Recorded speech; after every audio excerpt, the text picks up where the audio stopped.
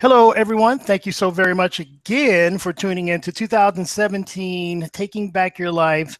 And we call this series of this year Business, what do we call it? Yeah, that's it. Business Takeover. I know, it's late. But anyway, again, I have a phenomenal guest planned for you. If you guys got a chance to check out Trevor Ott's last week, he gave us some great information, some real nuggets, some jewels. And I promise you we're going to have the same thing today. So our guest today is a national speaker and strategic brand director. She's the chief brand architect of 360 Gateway Brand, where she specializes in the development of brand identity, strategy, and execution. Please join me in welcoming Miss Alechia Reese. Hello. Hi, everyone. How are you? Well, hey, thanks so much. Say that again. I'm excellent. That's always a good thing. Obviously, I'm starting off on a bit of a minor traffic violation here, but I'm getting it together. So that's what happens when you get a radio guy on video, right? We spaz out when we see ourselves. But I want to talk to you, and I wanted to have you on specifically on this because I know you've done a lot of work in branding in all facets of that. And you've been an entrepreneur, if I remember your story, since you were a child. Not that you're like 50 or 60 right now, but that's certainly been more than a couple years. Yeah, just a few. So let's start off with the very obvious, because I always like to, everyone's got a different terminology for it, but I'd love to hear your outtake. What is your description or definition of branding? So my definition of branding, it's the essence of who you are, the product or service you offer, and everything people feel when they come in contact with that product or service. Why do you think so many people get branding wrong? Because too many people get distracted by all of the noise that's going on outside of them. And that's, human nature. I get it, especially in such a digital world. You're looking at, oh, well, this person uses this color and this person uses that design, or this person does this. So maybe if I add this to mine, it'll make mine better. And then you lose sight of who you are and what your product or service is. So it makes it very confusing. And so your branding is just off. It feels off, it looks off, and it's just off. So you're a believer that if your branding isn't clicking with the audience it's intended for, you sense that, it deep down inside, right? It's not like a shock if someone called you up and said it sucks. Yeah. And it's happened to me too. Someone connected with me and they were like, so what is it that you do? And it was more than one person and they were just super confused. And I'm like, okay, that means my branding is off. If someone can't look at you or look at your product or service and say, okay, you do this or you do that, or you provide this or provide that, then your branding is off and you need to make some changes. So every time I've started a business, and God knows I've started many, and many of them failed, but I've had some success of late. Me personally, I like to, when I think about branding, one of the things I'm very keen on is making sure that I do all of the behind the scenes, thought out, strategic planning or developing in that first before I just toss it out. I see so many people that'll, go get a logo, throw it up, and really don't know what it means to them. Do you advocate that people should really think that part of it out because it's very hard to go back and change it once it's out there? So I'm a firm believer in it's okay to not know everything to get started. I do agree with that. However, when it comes to building your brand, you really want to think about initially, what is it that I really want to offer? What is it that I'm actually looking to do? How does it in turn make me money? How do I monetize it? How do I speak the language of whoever or whomever my target market is? And I think that's the major thing that people kind of forget when it comes to branding is who is my target market? What do I provide to that target market? What is the problem or issue that I'm actually solving? And then now, how do I create an entity that showcases and displays and highlights all of that? And people just forget, like they choose colors that make no sense. Like if you want to be calming, no, really, like it's fascinating sometimes. If they want to be a very calming, or they want a very calming atmosphere when people come in touch with their brand, but their colors are red, like bold red, like that's, it's a little confusing. I look up, whenever I work with brands, we even look up colors, especially if we're starting from the beginning. Like, so what does this color mean? Does that fit in line with the feeling that you're trying to come across? Like, the difference when you walk into a Publix versus a Winn-Dixie. Or if you're up here in New York, a Whole Foods versus a Trader Joe's. You instantly know the difference because of how it's branded. There is a feeling that you look to, evoke. And if you don't think about all of that when it comes to building your brand, you get real confused real fast, and you spend a whole lot of money real fast because you're confused. And then you have to go back and hire someone like you to come in and fix all of that madness. Yeah, and it can be frustrating for both parties involved, because it's like, but this is my baby, and it's like, I know it's your baby, but your baby has a few things that we need to work on. Right. Is it easier for you, and this kind of personal question, personal question, is it easier for you to work with people at the very beginning, or do you enjoy sifting through the madness and kind of building out of what their foundation and building something that's different and great? So I used to love starting from the beginning. That was one of my first loves, and I used to do it on a very micro level. But as I've grown and as I've developed, I've come to find that my specialty, honestly, is working with the beginners on a very macro level.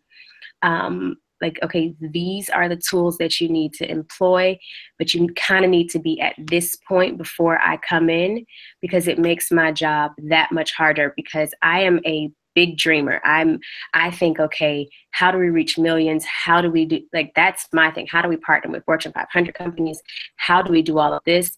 But it is very, very difficult to get to that level if your foundation is built on sand. Gotcha. Makes sense. Say no more.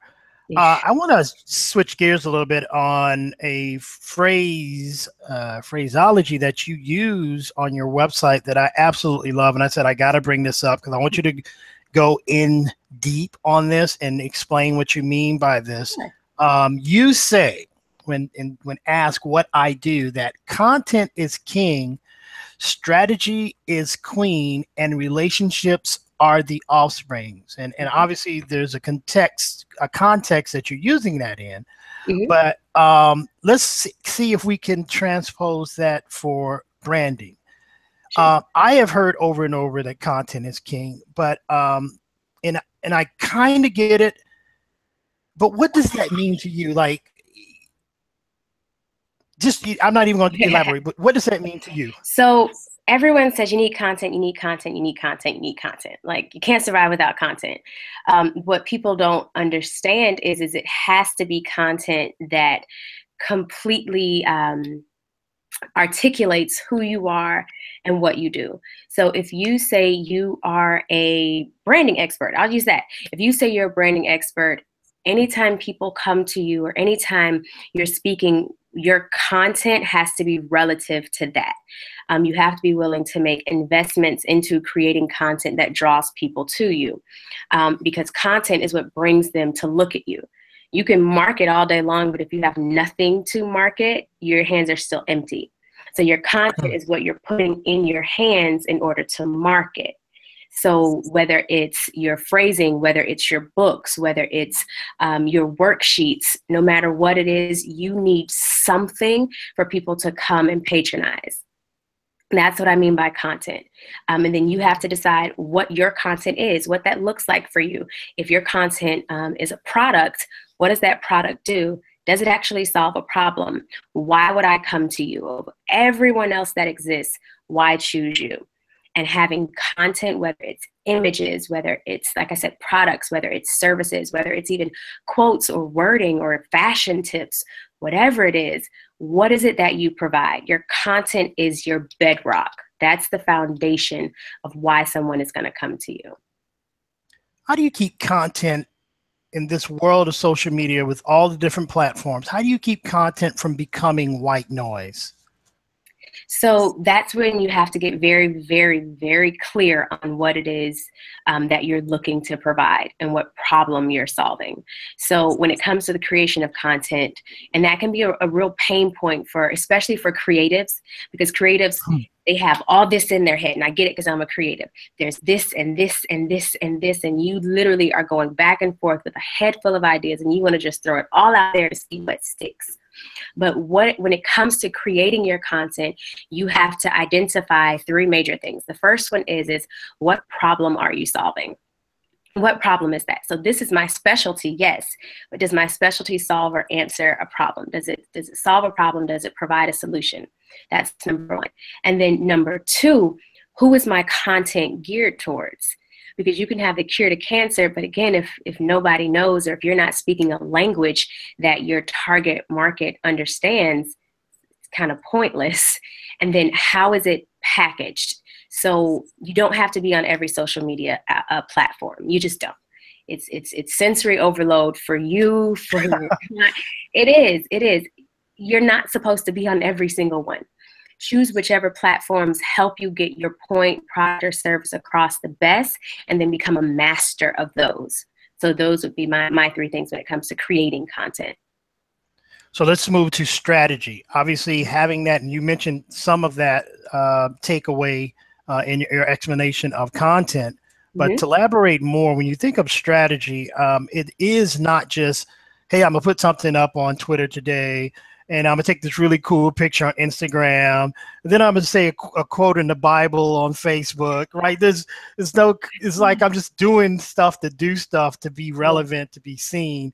Exactly. What you're saying is there has to be a purpose, right, behind everything you put out. Exactly. I'm new. I'm a business owner. I'm good at making widgets.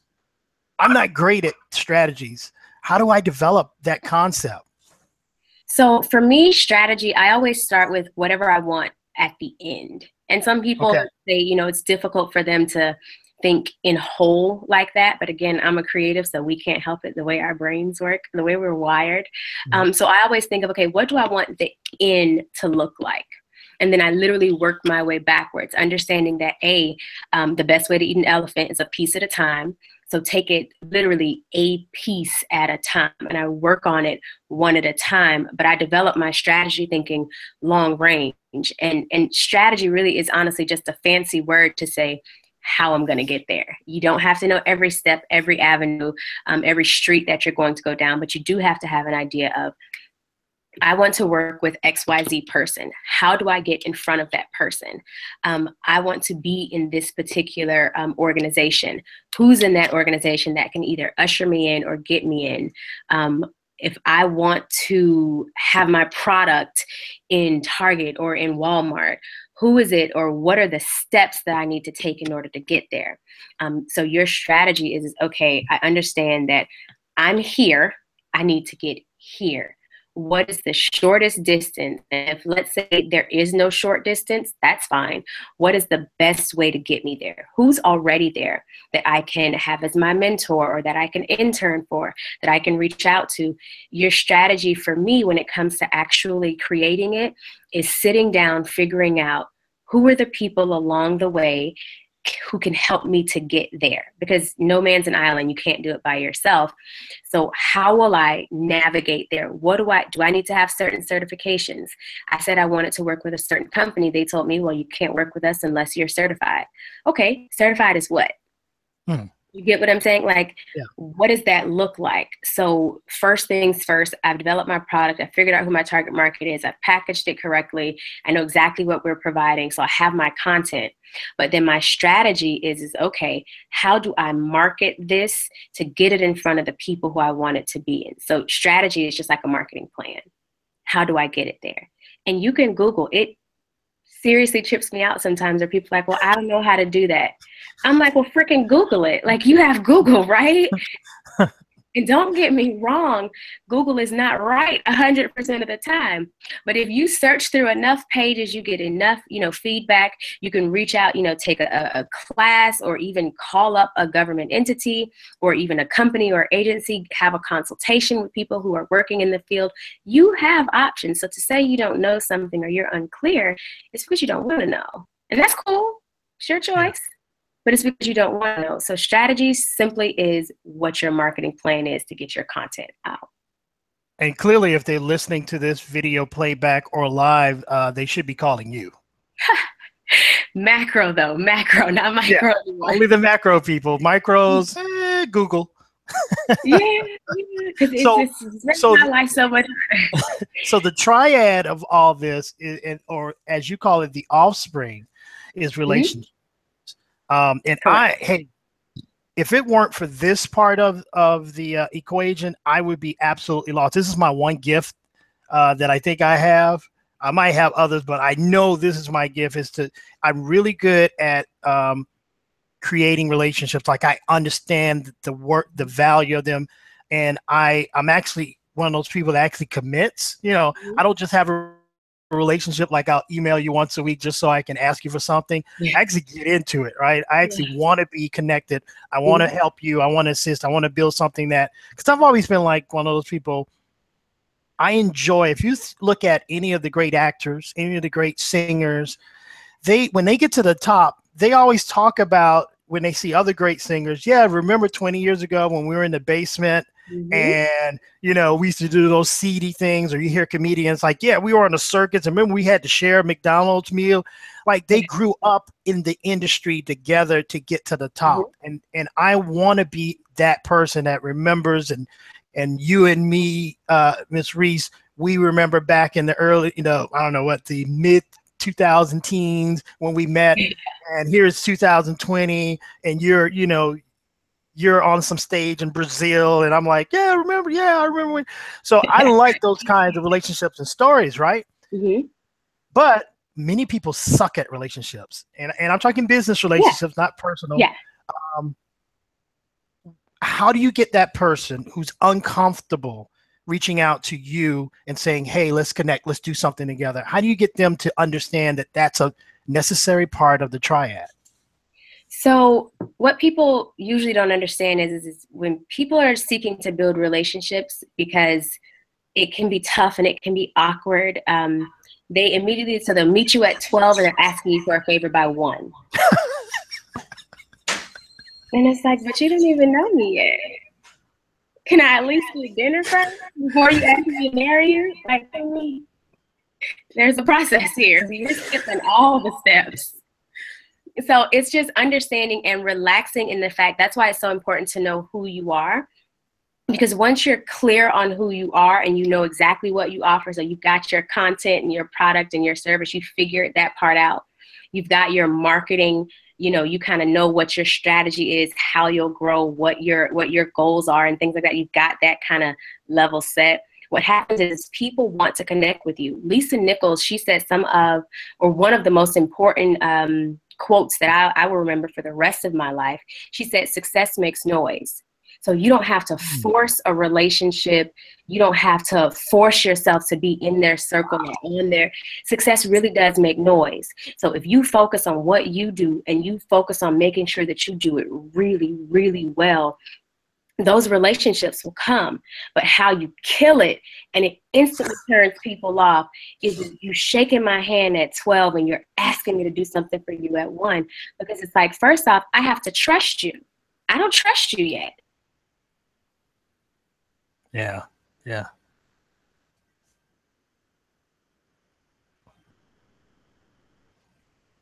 Miss Reese, are you there?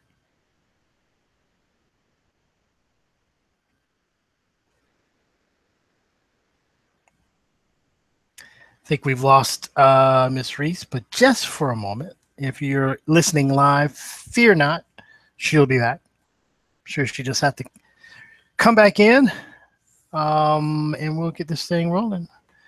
Da, da, da. The great thing is it's video, so we can always. Oh, there we go. I'm back. Excellent.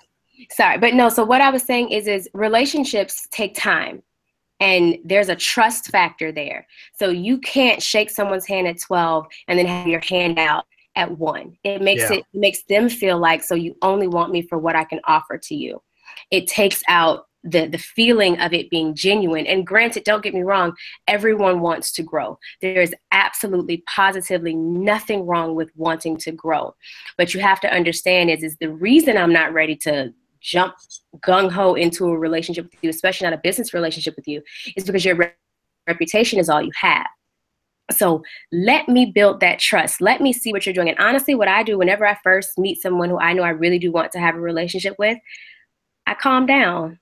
Because, you know, I get fangirl too, not often, but I can get fangirl too, especially for my favorite people in business. I'm like, oh my God, it's so well. I gotta connect. They gotta be my mentor. We gotta be besties. Calm down. Besties take time. They do. It takes time to develop a bestie. So it's understanding that building a relationship, when you go into any place, you don't have to get every person's card. You don't. Like, do not walk into a room and try and get every single person's card in that room. You're doing too much. Calm down. It's okay.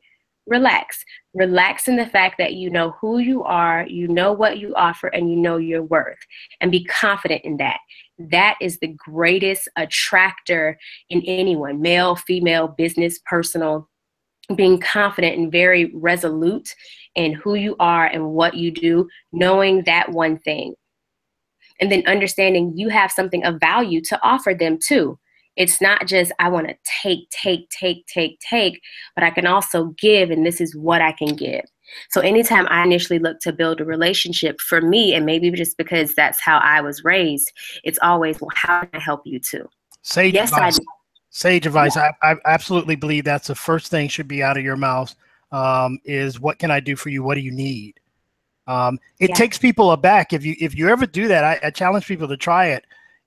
People like look at you crazy, like, and they honestly, some of them won't have an answer right away. They're like, I'm so used to people asking me for something. Wait a minute, hold on. You know, so it's weird. And I think also be able to be willing, if you really want that relationship to foster it, be willing to do, you know, the small stuff too. Like everyone thinks it's got to be, you know, buy my book or sign up for this course. Or sometimes it's, you know what, hey, I know you've got this event. You want me to come there early and help you set up? Yeah, you know? Yeah. That is building a relationship. Right. It's just like when you're building a personal relationship. If you, let's say you meet a girl and you instantly know you want to marry her. If you tell her on that first day, she may or may not be terrified of you and never see you again. But if you slow walk that process to where you make her comfortable, you show her that you care, you remember the little things, you remember her favorite color is blue, so you bring a blue teddy bear or something, you know, just to show little things, to say, hey, you've got this event, you're in my city, do you need me to bring anything to the hotel for you? Because they don't have a car, you're in the same city. Or, hey, I noticed that you're doing a takeover, a live takeover. Do you need me to come on to maybe ask questions or field questions to whoever you're doing the takeover with? It's being able to be of service and not always taking from them, because the higher up they are, the more people they have pulling on them, whether it's family members, whether it's friends, the people in the office, they have a lot of things that are taking from them. So if you come in and you're not something that's taking from them, you become an asset to them. They want you around even more, because it's like, well, there's a feeling that I get when I'm around this person, and they're good for business, so I want more of that. But if you come in guns blazing, well, hey, you're in this position, do you think you could introduce me to such and such? I don't know. No, I can't. And people break that rule every time. It seems silly because we're talking about it, but I get it all the time. Hey, I saw so-and-so on your show. Can you give me their phone number? I'm like, what? Yeah, like, you're trying to get me unfriended? Why would I do that? You know, first of all, anyway, I digress. I do want to switch gears, and it's a little bit about what we talked about. It's kind of relationships, but this is something different. It hit me when you were saying something earlier, and I know a lot of people deal with this. So what feel good, we're talking about branding. Mm-hmm. And you talked about putting things out there, good content, having a strategy, and we know image is certainly part of branding. Yeah. A lot of times, in the case like for you, you're great at branding. You have a great look. I mean, it just pieces together very well. Your photography is on point, your graphics, all of that. What if I'm that guy or girl that really is self-conscious? I don't have a good image right now. You know, I'm just in that time of my life. Yeah. How do I get an image, or do I replace myself with someone else? Because everyone always says you're your best brand, right? But what if I'm not comfortable with being out there yet or now in the beginning, but I still need to get it done, the content, the strategy, the relationships? Do I substitute myself for something else or someone else, or how do I get through that part of the madness? So you first have to, again, that whole confidence thing, people can feel when you're not. So Yeah. I always say, if you don't feel good about you, whether it's personal or business, you really do have to work on that. Like that, to me, that's when, again, you're building your foundation on sand, because the higher you go and the higher you glow and the higher you rise, more eyes will come on you. Yeah. And that's when you start to experience some real issues, because you can't keep it going and you can't keep it up because your inside feels so bad. And this is not to get too spiritual or too whatever, but what's on the inside eventually comes out. And so I was working with a client and she started to get major press. There were some amazing things happening, but then there were also, you kind of have the internet trolls and the people who, have opinions. Everyone has one. It's like a butt. Everyone has one. So they started to, kind of blast her on social media saying, well, I don't like this and I don't do this and I don't do that. To any normal person or to anyone who isn't as confident, it would have crushed them. But to her, because she's fully aware of who she is and what she is, she was like, okay, well, everyone's not going to like me. That's fine. Everyone is not my client. Everyone is not for me. So if you're uncomfortable with who you are, my first suggestion is you're going to have to get comfortable with who you are, how you look, what you wear, what works, what doesn't work. Get super comfortable with you, because that level of confidence allows you to soar and grow even bigger. But now on the flip side of that, if it's just seriously an issue for you and you really are an introvert and you have no desire to be on the outside, you can use a caricature. So you can get them have, a designer or a developer draw one up, which is a cartoon type image of you or of what you want. And you can completely brand yourself like that. That is possible. I've seen it many times. And then you build the relationships as the person behind the brand. So you can do that. And I've seen it done really well. I know the Six-Figure Chick is the one who comes to mind. She has this adorable caricature that she uses on a lot of her branding. I think she's really amazing with what she's done, because many people don't do it. But I love the way she's done it. You still see her and you can still tell she is very confident in who she is and what she does. But she also has a character that she's now branding as, this is the leader of my brand. And then there's also, you can decide that you want a brand ambassador. And then you do the business part. And then the other person who's the brand ambassador, you make sure they're well-versed on who the business is, what the business does. And you can do that, because every brand doesn't have to have a face necessarily. Like Target doesn't have a face. You have no idea who that person is behind Target unless, okay, you're in that industry. So you don't have to have a face on your brand. It can be, a brand ambassador, whether it's a physical one, an actual person, or a character.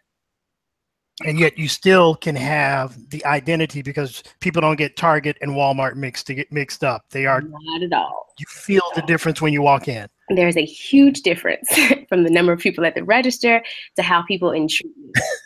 It is huge difference. Good point. I never thought about that one. So I want to go into, because I do have, believe it or not, some millennials that follow us. And I'm not going to assume, but are you a millennial?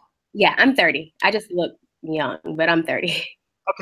Okay. No. I knew, because it's people don't understand how Generation X goes well into the mid '80s. So I didn't want to assume. Oh yeah, no worries.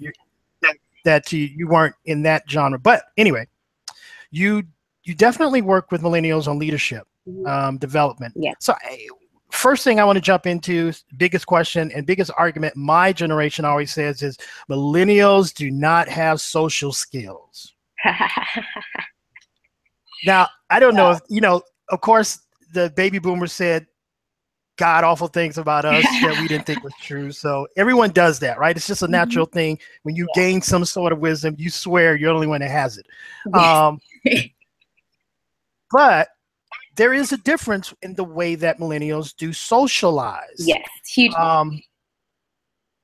Can you still be effective in the landscape of what you just described, the three-part process, as a millennial, or do they have to look at things a different way? So I think one of the greatest things about millennials is we will flex in an instant. If it doesn't make sense going right, we will instantly go left because, okay, that doesn't make sense. It can be a little bit harder for the generations before us to flex because honestly, there weren't as many options. If you didn't like something, you just had to deal with it because that's what it was. Okay, you got to tell me what flex means. So flex is just the abbreviated version of flexible. Oh, okay. All right. Yes. All right. So, I knew that. It's okay. It's okay. So yeah, no, millennials, we flex quite well. If it doesn't work for us, we're not willing to stay in it. We will quickly chuck the deuces, tell you goodbye. It was fun. Thanks for the lessons. Gotta go. Be it good, bad, or ugly. That's just how we are. Call it our parents spoiled us too much and gave us too much love, affection, and attention. Call it whatever you want. But we're just not saying where it doesn't work for us. That's just how it is. And that can be frustrating, especially for, our more experienced counterparts, because in their mind, it's no, you stick through it. You stay there. You act like you love it, even if you don't. Right. We're like, could have had a V8. Next item on the agenda. Right. So do I feel if it's possible for millennials to build relationships as millennials? Yes, if you understand that everyone doesn't have to adjust to your desires, just like you don't have to adjust to everyone else's. They don't have to be accommodating to you. Depending on where you're trying to grow, and this is where that having a high EQ comes in, because you're able to go into an arena, feel, using your intuition, your common sense, and everything else, feel out the landscape, feel out the terrain to understand, okay, for this particular person, I am going to have to call. And anyone who knows me knows I hate the telephone. I do. It is my arch nemesis. I hate talking on the phone. We can text every day sometimes. But that actually getting on the phone to call, dear God, I hate it. But I do understand that for some relationships that I have with some of my more experienced mentors and people who I want to, continue to create relationships with, it matters to them if I call. And so I suck it up and I call. And it's not that it's a terrible conversation. It's a great conversation. Right. It's just, I don't like the phone. And most millennials don't. We just, it's not our thing. Right. We like the phone for social media, but not like the phone for calling. Like, are you sure you couldn't have texted me that to ask me? No, it's just understanding and getting a good idea of, okay, this is the arena I'm in. Will what I currently do work for me? So if every millennial can just, kind of take that, you can be exactly who you are, but understand you will have to flex and adjust if and when necessary, depending on the person. Because everyone doesn't have to adjust to you. They just don't. Sticking with the theme of being a millennial in business, what are some of the toughest parts when training or developing a millennial in the grand scheme of a business concept? Are there, I can think of a billion strengths. I think, as you said, being flexible and being able, that's something that I have to beat my head against the wall. Oh, okay, don't go this way, right? That doesn't work. I finally get it after concussion. Millennials have that ability, as you said, but they also have the technology or awareness of that, and to be able to see something new on the market that can help them and instantly know how it works, how I'm going to use it, whereas I'm sitting around like, oh Jesus, something else. And you know, it takes, I finally accepted 3 years later, and after all my competition has already used it against me. So I know those things are great, but what are some of the weaknesses that you see that you have to kind of coach up or develop up to make sure that they're successful? Not that they're like me, but they're successful in what they want to do. Yeah. So I really do feel that's one of the greatest assets of having a millennial on your team, no matter who you are. I really do think that everyone should always have a millennial on the team. And then you kind of want to get a Gen Zer on the team too, because they're completely different from millennials. I mean, completely different in that I feel like a lot of maybe millennial parents, maybe raise them, or, the last of the early millennial parents, kind of raise them to think of others first. For millennials, I'm not gonna lie, we think of ourselves first many times. With your Gen Zers, those who are, after me, my daughter's generation, they think of others first, because that's how we're teaching them to be more communal, to understand the world is not what you see right outside your door. But having a millennial on your team, you get a vast opportunity and access to creativity, because we can create with our eyes closed. We create in our sleep. We're envisioning of, how can this be different? How can this be better? How can I get this quicker? Because we like things like this, this. Like, you don't got it yet? Well, why not? I just asked you 5 seconds ago. Why don't you have it already? So because of that, that can be something that can help push whatever the brand purpose goal, that can be something that can push it further along. But what many times happens is because the more experienced generation, they get so frustrated with how quickly millennials move, they try and hamper them down to say, okay, well, let me know every step you're taking before you take that step. And that is the easiest way to frustrate and get your millennial to quit on you. What you want to do and how you get a millennial to work for you and to be team you all the way is make them feel as though they are a leader in whatever business unit they have. I don't care if they are the secretary. Make them feel as though they are a leader in the secretarial position, lead secretary of all the secretaries in the office. It is. Just make them feel as though they're a leader, as if their voice counts. Ask them for their opinion. That is how you get a millennial to be team you, to get on board. Give them jobs and give them requirements to where, okay, these are the set of things that you have to have done for the week. I'm not going to check in with you every day to see if you've done it, but it's due by Thursday. I gave it to you Monday, it's due by Thursday, and give them a little bit at a time so that they can see that, okay, A, you trust me, because that's huge for us. We want to know that you trust me to deliver on what I said I'm going to do.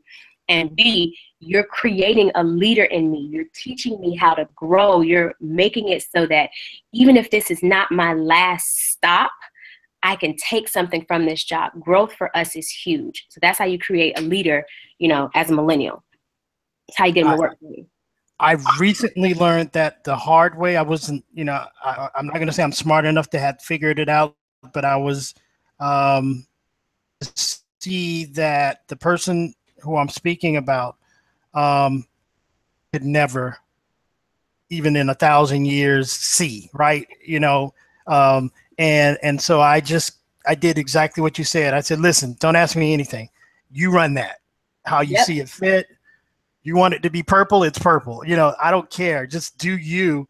And they took something that was on our station that was something that no one paid attention to, and they made it something that people were like, hey, who's the girl that does that? Like, when are you going to do that again? Or can she do that for me? And it was like, wow, and I wouldn't have thought of it. I honestly would not have thought of what she did. And I agree with you. Now, you just reminded me of something, and I hope people are paying attention to this. I need to get better at that, because I am sort of, everybody around me is like old, and I'm like, wait a minute, that's a problem. So I got to do better at mixing the two together and being comfortable with that and making them comfortable within the organization. So that is. And take it slow. Like, you don't have to give them, the crown on day 2. Again, it's just like building a relationship. Go slow. Entrust them with things that if they break it, you won't cry. It won't ruin the whole company. Little things at first to see how they do. Treat them like a toddler. Toddlers have to crawl before they walk. They have to walk before they run. Treat it like that. But if you give them stuff like that, it's innate in us. We have to grow. We have to see progress. It has to keep moving along. If we don't see that, if we can't, we're out. Like next, that's where that flex is kind of a bad thing. We're like, okay, next item on the agenda. So my last question, and I'm loving this interview, and I know people are going to listen to the playback ad nauseum. So my last thing is I want to touch about PR, right? To me, I could be wrong, but the old PR companies, unless you're a Fortune 500 company, the old PR brand of I can get you on the radio station and maybe one magazine, those days are starting to dry up. Yeah. Do you believe that people can be, if they do things like Google, they do things like hire someone like you to get them, as you talked about, having a plan, a system, some direction on where they need to go, where they want to go, kind of reverse engineering. Can they be their own PR? Definitely. I mean, absolutely. Even I started to shift my business model to where I took it out of my offerings because I'm like, you know what? Granted, there are some doors that you need people who are already behind the curtain to usher you in. But that's once you get to a certain point to where, okay, I can't take myself any further. I now need someone who this is their profession. This is what they do. This is their focus. This is them. But in the beginning, what you can always do is, so I'm a professional stalker. Don't judge me. It doesn't flow well. It doesn't flow over into my personal life at all. Okay. Anyone who's tried to date me, I'm so anti. But I'm a professional stalker in that when I want to connect with someone, whether it's in entertainment, whether they're a writer, whatever it is, I Google them to see, okay, what are their social media networks? I'll follow them on those networks.